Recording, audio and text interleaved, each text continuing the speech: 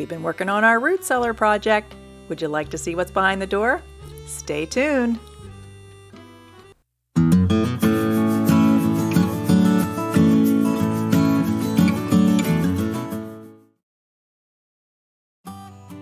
Well, the first job was for Donnie to do the cleaning. Remember, I have a little problem with spiders.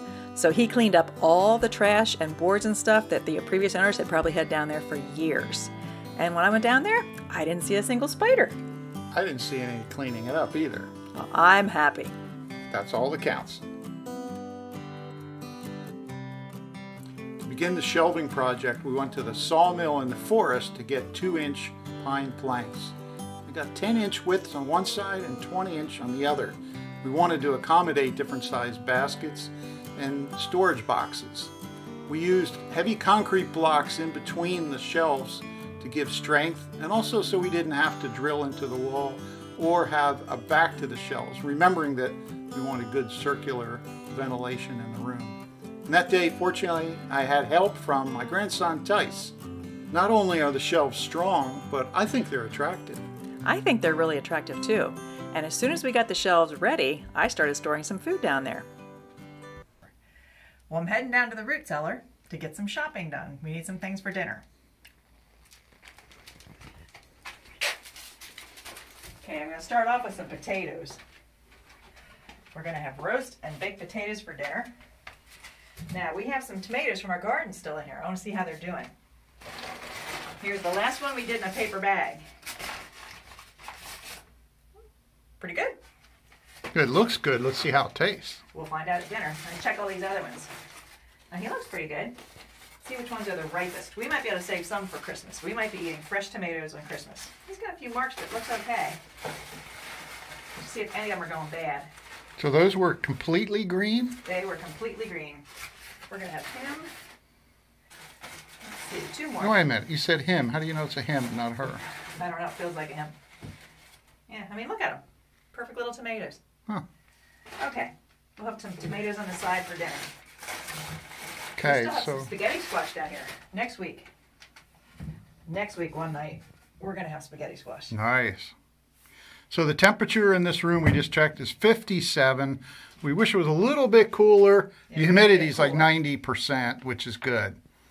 So we're We got gonna. to work on venting it somehow. Yeah. And get some cold air down here. Yeah, but we got the shelves in place, and I also need to get the lighting going, don't I? Yes, you do. Can't have this thing forever. But hey, no junk and no spiders.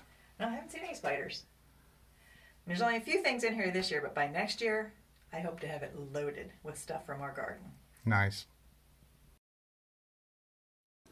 So to begin the lighting project, we experimented with different types of lighting, with direct and indirect lighting.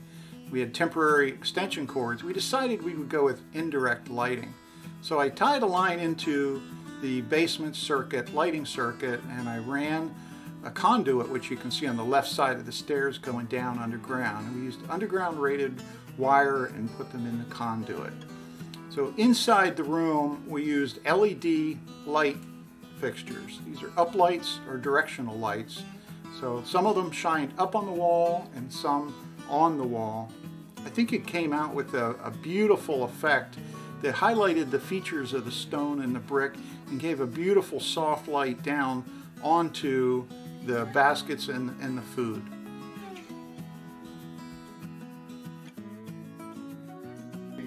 This is a 180-year-old stone wall, and you can see we've lost some stone and some of the mortar, the brickwork, and I also have to patch some concrete there. So I have some leftover mortar from another project. I'm not a mason. This isn't a how-to, but I think I can manage to get this done, and we'll move forward. So I'll catch you in a few minutes. Just put a little mortar on my hawk here. I have a repointing tool, and just slide it up in place. I think it's important to slide over to help provide strength to the mortar. And yeah, not A-quality masonry work, but I think for here it's going to work okay.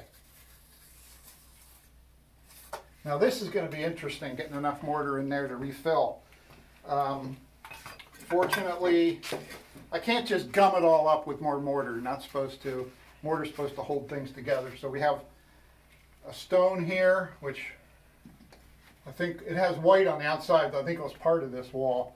So I'm going to put that in there, and I've got a couple other stones that I'm going to slide in. The trick is, how am I going to get enough mortar in around it to make it work? So I'm going to finish patching this up, and then I'm going to make another load of mortar, and then we'll move on with the tricky stuff. Okay, loading up the hawk to do some of the trickier stone work. I already put some mortar in way deep into the wall to add strength, and now I need to do the finish work by adding the stones and doing the finish mortar around the front of the wall. Probably to an experienced mason it's painful to watch, but in the end I think it came out pretty good, and I know the wall is definitely going to be stronger.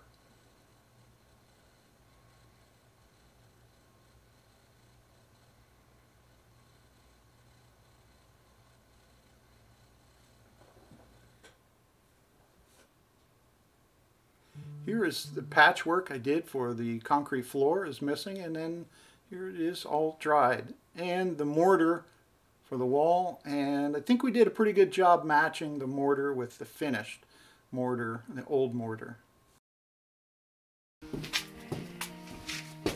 I need to put a door on here.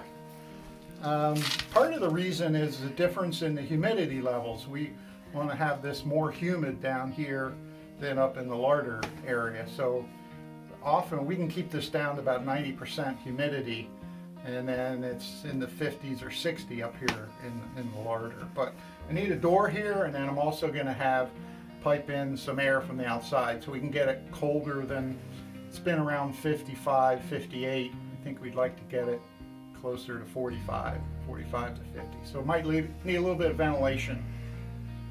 So we got these really neat walls.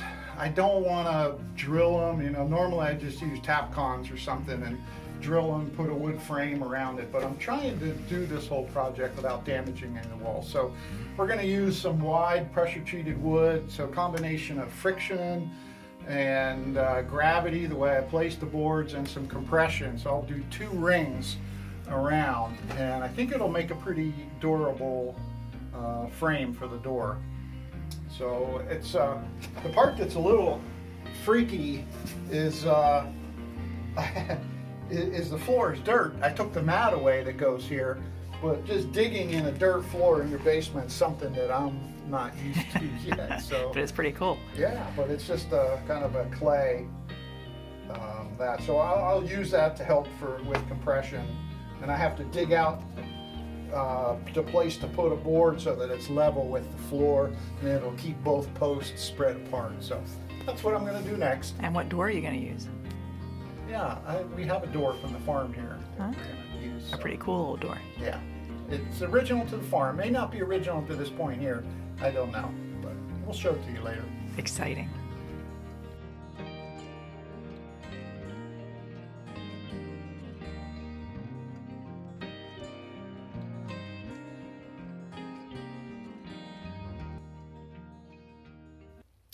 All right, we have the door frame in. It looks pretty solid, and you know, what are the chances that an old 180-year-old brick and stone is perfectly square? Yeah, no. So now I have to shim the frame up. Now I'll put a little trim around it, but seems like the door's working okay. And now I just have to do some shim work.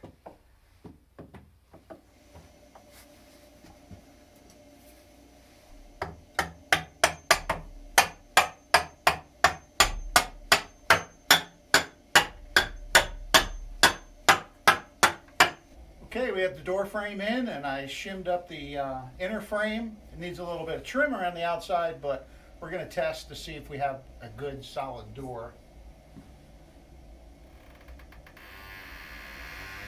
Oh, I love that squeak. It's got an old squeak for an old door. Perfect. Solid, good close. Now I got to put a latch on the outside here.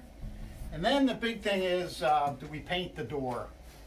This is an original door to the farm. Do we leave it just as it is, or do we paint it red a dark red like most of the other doors here. So I don't know. It's so dark in that tunnel. I almost feel like we need something bright. We'll have to see. Yeah. Think about that one. Okay. Well, good job, dear. Thank you.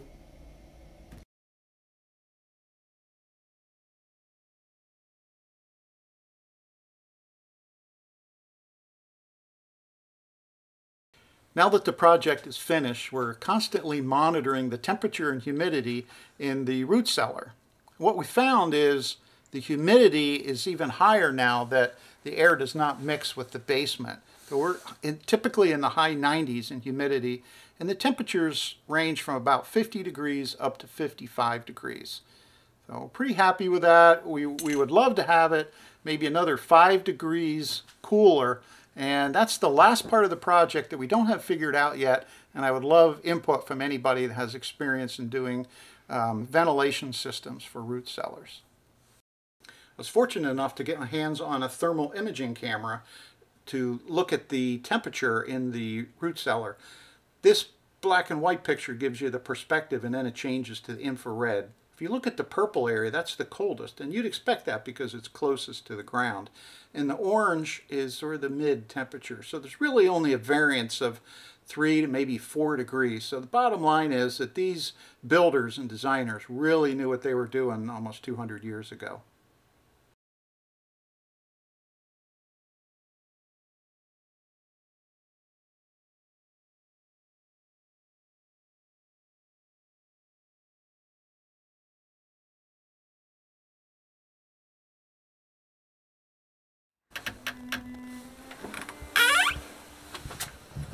Go and finished root cellar. I love it. Plenty of shelving, plenty of boxes. I love the way the lighting turned out. It just makes it feel, I don't know, really cool. So the only thing missing is a lot of food. So my project now is for next year to grow enough food in the garden to fill this room up. That's a challenge I am looking forward to taking on, to fill my beautiful root cellar.